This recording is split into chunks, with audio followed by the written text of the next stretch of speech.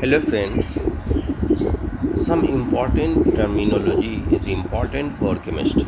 If you are interested in elimination reaction, so dehydrogenation. Dehydrogenation of alkane means removal of H2. So in reaction process, this reaction is not radioactive. Dehydration of alcohol means removal of water from alcohol.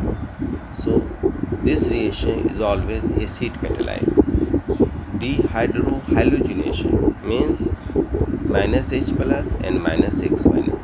Minus H plus minus X minus known as dehydrohalogenation.